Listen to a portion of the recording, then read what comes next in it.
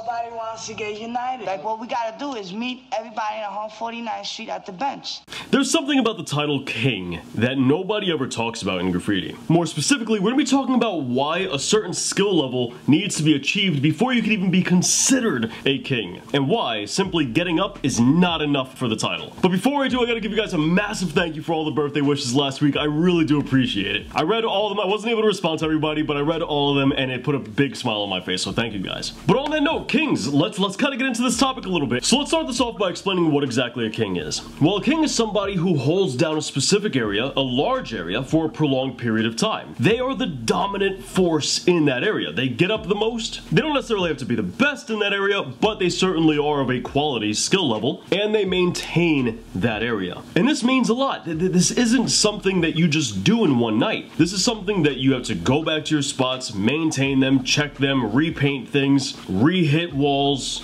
go back over people. Like, you have to legitimately patrol your area. This is no easy task. For your average teenager who doesn't have any responsibilities, they sure have the time to go ahead and do this. They can go ahead and afford to spend, you know, the weekend or the day or whatever the case might be going out and looking at their spots. But for an adult who's got a job and children, they may not have that time. Some will, of course, but most are not going to be able to do that. This makes the title of king very difficult to achieve. It's difficult to achieve in any place that actually matters. When a king has actually earned the title, it's never a question of whether or not they actually... Sorry about that. It's never a question of whether or not they actually deserve the title king. It's self-evident. Everyone can see it. The evidence is on the walls. It's right there for everyone to see. Now, the other quality of a king, aside from getting up and maintaining the area for a prolonged period, is that you also have to have a certain skill level. You can't just be a toy and also be a king. Also, part of being a king is that you are deemed a king. Other people bestow that onto you. Sometimes, if you're fortunate, if you kind of mingle in the graffiti community, another king will pass the title down to you. But not everybody, even in big cities, not everybody mingles with the graffiti community, and therefore the title may not always be passed down.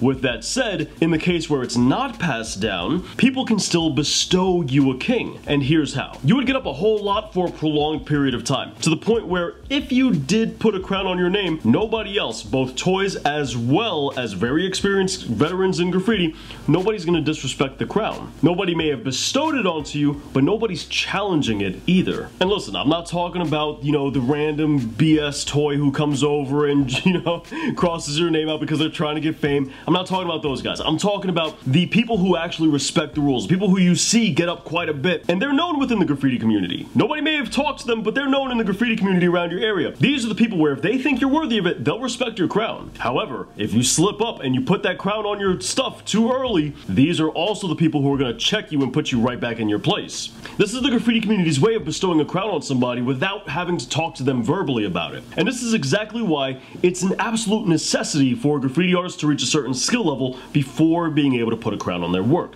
Because if you're in a small town and you put a crown on your work and you're still a toy, then who's there to check you? Who's there in order to see, are you actually good enough to have that crown? No one. No one with any credibility. Who's gonna cross you out? Some other toy crew that nobody cares about? No. Being a king in a small town or in a country or something like that where there's no graffiti populace doesn't really matter. That crown holds no weight. It holds no value. There's no credibility behind that because that graffiti artist hasn't been stress tested. That graffiti artist hasn't been put through the ringer. They've had a pretty docile experience in graffiti as far as graffiti is concerned. They haven't had to get up and actually hold down an area. There was nobody to hold it down from. They haven't had to maintain their walls. Who's going over them?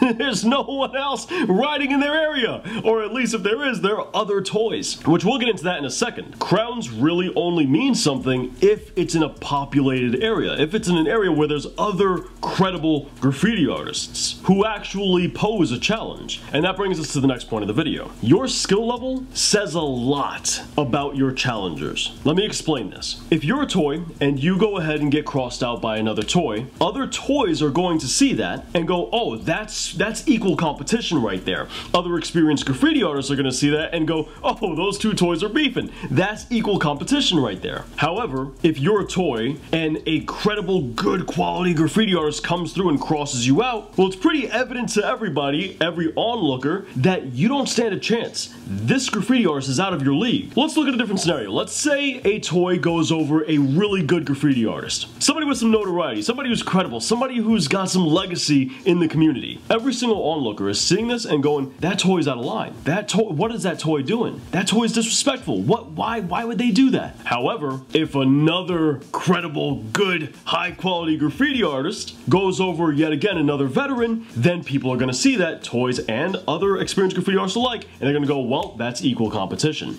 So I say all of this to illustrate the point that if you're a toy and you put a crown on your work, you have to go ahead and compete with other toys who are your same skill level, and you have to compete with every single experienced veteran in your area. Not to mention the fact you haven't been doing graffiti long enough to hold down an area for a prolonged enough time to warrant being a king, which means every toy challenger that comes up to you is likely equally as qualified to be a king as you are, which is to say, not qualified at all. And every experienced graffiti artist is probably 100 times more qualified to be a king than you are, despite the fact that they probably don't call themselves a king. And that's a very important thing to understand. In areas that have a thriving graffiti community, you'll see some graffiti artists who've been writing for 30, 40, 50 years and they don't rock crowns. Ask yourself, why is that? Well, number one, certainly some don't even want the crown, but even in the case of the graffiti artists who have been doing it that long who do want a crown, many of them understand they're not worthy of it. So how is it a new graffiti artist is going to come around who's been doing graffiti for like 2 to 5 years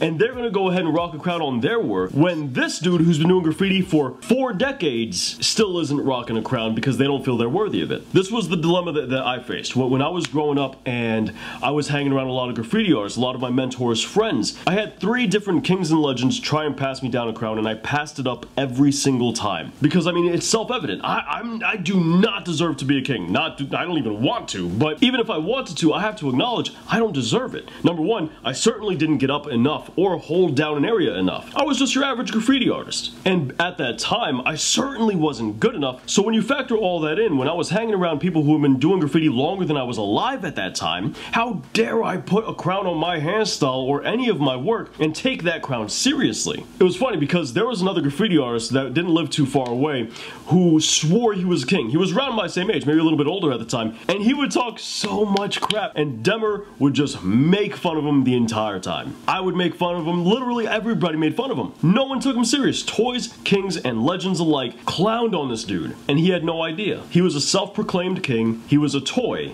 who put the crown on too early, and because we had actual graffiti artists in our area, they all made fun of him and nobody respected his crown. And that's why you need skill, along with the other qualities. That's why no toy and no legal-only graffiti artist can be a king. Kings are people who do graffiti illegally for a prolonged period of time and hold down that area for a prolonged period of time. How long is a prolonged period of time is going to depend on your area. It's going to change depending on the frequency of your area. But that's the basic gist of it. But dudes, that pretty much wraps up today's video. Let me know your thoughts on it in the comments down below. And also, guys, I gotta thank you for the support on the brush packs, man. I really appreciate it. Look, check this out. For those of you guys who don't know, I came out with a brush pack and they're really damn good. I got a link to those in the description down below. And also, check this out. I'm just wrapping up the final draft of the hand style book and I'll be sending it to the editor as well. We're trying to get cracking on this. This is your last chance to be part of the hand style book. So submit your work either through Instagram DM, just let me know it's for the hand style book, or submit it with the link in the description. But this is your last chance to do it because we're wrapping up quick, or at least I'm trying to. Anyway, dudes, you want the best how to do graffiti tutorials anywhere online? Check out this playlist right up here with more graffiti content right down here. And I'll catch you guys back here next week.